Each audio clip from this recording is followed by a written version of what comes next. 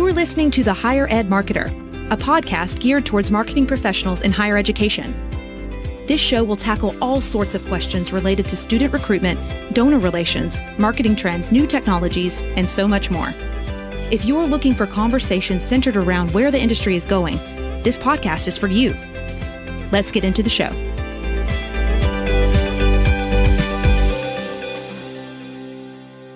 Hello, and welcome to the Higher Ed Marketer Podcast. My name is Troy Singer, and I have a very special episode for you today. We're going to make a bit of a format shift for today's episode and recap the top 10 most useful moments of the show so far. It's kind of like our best of.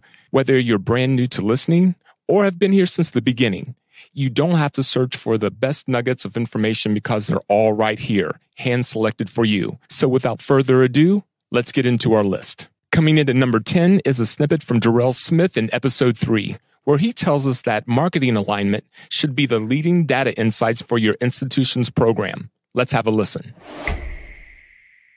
So they're already tracking and giving you some sort of sense of what type of engagement they're having, whether it's websites, landing pages, emails, text messages. But is there other data sources around campus that maybe admissions counselors understand they want to have, and you want to work into your marketing communications, and then making sure that the communication networks are there with those stakeholders, having that data analysts there with the counselors at the personal touch, with the webmasters, with all the digital content experts in that conversation flow, so you can align all these skill sets together and have them moving in the same direction when you want them to move. So they kind of keep in sync. And then once you figure out that process, keeping that process repetitive so that it's always iterating, always cycling, because I'm sure, you want the messaging, the marketing messaging to be as flexible as it can when you want that, message to change and shift. Next up at number 9, we hear J.P. Spagnolo's 2 core elements of marketing. I truly believe marketing starts in a couple of core things. One is understanding your messages, right? But the messages are all about building relationships, right? The intent is to be able to strengthen the relationships with the prospective students, if that's the target market you're working with. In my role, I serve both the prospective student audience as well as the other elements of marketing on campus. And in every one of those places, it's about making sure that you have strong relationships and being able to help people understand and to learn from other people what it is that we're trying to do to create the right messages, right? And so I think that's really important. I'd say another part of it is recognizing where your strengths are and also knowing where you need to have partners and have other people take the weight and, make sure that they are able to express, what it is that they bring to the table. And so, I would say in the role that I have, a lot of it is that ability to really recognize what the needs are and make sure that we're organizing in a way that we're using the strengths of those around us to be able to craft our message in a clear and concise manner to the different audiences that we're trying to do that with. In episode 11, however, we get introduced to Suzanne Petruch's more measured approach to higher ed marketing, where she reminds us that great marketing is all about the subtle reminders. The other 2 people have been situated under digital marketing so that we would have a digital marketing specialist whose primary responsibilities focused on social media. That can take up such an enormous amount of time, and it's not just a matter of going out and capturing what's happening that day. It really needs to be a strategic, planful exercise so that we have a full editorial calendar with it, but we also can be agile enough to be able to pick up of the moment happenings on campus so that we don't miss those things. Weighing in at number 7 is a little gem from episode 12, and something that we all know all too well.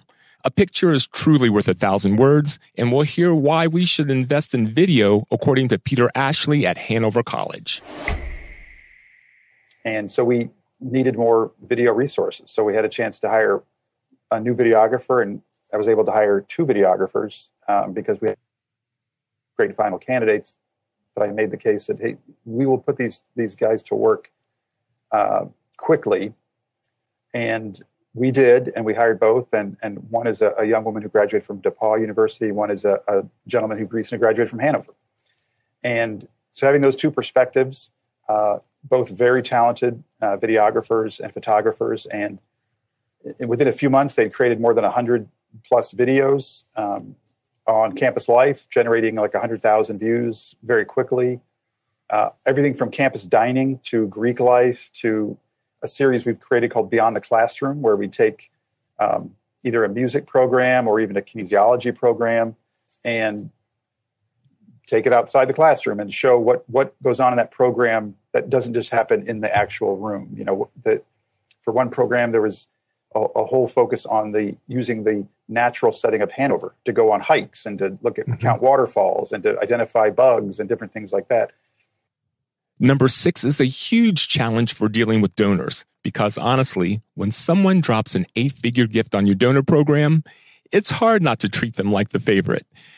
Episode 13's Colleen Garland and Janet Marsden at Kenyon College have you covered on creating the proper management of these donors. In addition to just knowing that intuitively, we had undertaken a study with the group called the Art and Science Group to really understand our constituency, donor motivations, what was working. And so we knew that there was a risk when associating a gift of this magnitude, that somehow your other donors would sit on the sidelines and applaud, but not necessarily see how it was impacting them. So that definitely informed our strategy. And fortunately, we had a group that met, including Janet, every other week for about 9 months, trying to think through carefully, if this gift were to come to fruition the way we were hoping, how would we be prepared to roll it out? So it's definitely a team effort to be prepared for the messaging. Colleen and Janet get a second mention here with tip 5 by sharing their way of shifting video strategy to fit the message your institution wants to send. The piece I would say that became very apparent, though, was just the importance of video and the increased use of video and photography, because as we've been talking about, like, the place is so powerful. And when alumni see photos and images, it immediately brings them back. It tugs at an emotional connection to the place in ways that words alone can't.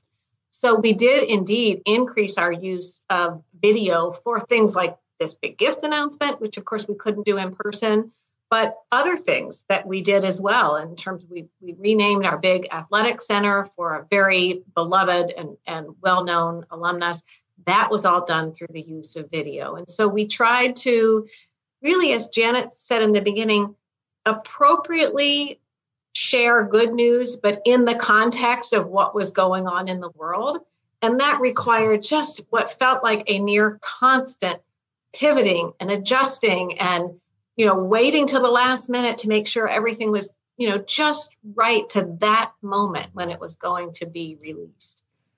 Coming in at number 4, some of you might be just getting started in the arena of higher ed marketing. And Dan Freeborn at Northern Michigan University has this advice for your journey. Find more from Dan in episode 14. I took what I knew from that and understanding the main touch points that students had with the university throughout the enrollment process really just helped me build a shell of what our email communication was going to look like. So looking at when they submit an application, they should probably get something initially confirming that we received their application and what their next step was. Same with after they were admitted, making sure they knew what their next steps for enrollment were. So building out content related to those specific action steps was my key point. And that allowed me then to rest assured that they were getting the main points delivered to them, the main pieces of content they needed. And then from there, I was able to kind of take a step back and look more at that information at a whole and was able to develop the communication plan much further than building out and filling out those gaps in between the pieces of messaging there. So it did take a lot of time, but I think taking it in bite-sized chunks was the key for me to be able to do this successfully, resting assured that they had the main points out there. And then every so often, maybe every 6 or 8 months, I would introduce some more content to build out these campaigns and flows that way. We're into our top 3 tips, and our bronze medalist for this is episode number 9 with the University of Kentucky's Julie Balog. Her insight into creation of segmented messaging for prospective students is tremendously valuable, showing how creating unique messaging for each student creates an opportunity for transformation. So what we did is, for instance, we created an op-ed, a joint op-ed with some of our other universities across the state. And so we're publishing those with other university presidents from our president. We also are creating some social media assets, and we are going to push those out. And then working with our, there's a person on Jay Blanton's staff, Mark Witt, who specializes in media pitching. And he's going to help us by reaching out to small town newspapers, radio stations, and TV stations across the state to really share, listen, we need, college is possible for you, but it has to start with filling out your FAFSA.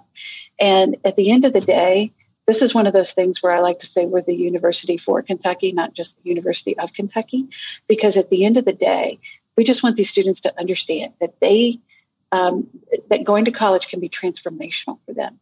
And if they don't come to UK, that's okay. They just need to find the place where they can get that transformational experience. Our number 2 tip comes from episode 8 and UNC Charlotte's Christy Jackson. It's one of the most pointed pieces of advice about marketing and communication for anyone who has to interact with the public. Crisis means different things depending on your experience and your institution. After the institution that I was working at announced closure, I was in conversation with the president of another institution.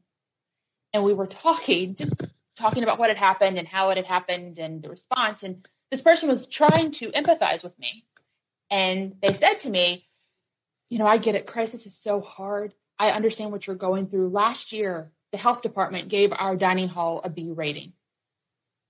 And this person meant it with every good intention. And to them, that was a crisis because they had never really experienced that level of scrutiny before. And their students were upset. The families were upset. They're paying for this money for these dining plans, and you're giving my child subpar food. And it was awful for them in the moment they were in it. Now, for me and others of my colleagues who have perhaps experienced something that's a little more intense, we would say that's probably a Tuesday. Right? A B health rating on a college campus, probably a Tuesday. You need to address it. It's an issue, but you can manage it. It is not a potential seismic shift for your organization if you don't handle it correctly. Finally, at number 1 is the snippet from episode 5, Christy LaFree and Butler University's truly unique approach to getting some beloved family members involved in the higher ed journey. FIDO usually doesn't have a say where a student chooses to attend, but by interacting with prospective students' pets, they create a whole new layer of connection with their prospect. But I think this will be the 5th year that we've done this campaign, and we call it our Pet Conflow. And it's exactly what it sounds like. We send direct mail to the dogs and cats of admitted students with a little piece of Butler gear and that note, just reassuring them that Blue is going to look after their human and have their humans back and be there for anything they may need at Butler. Yeah.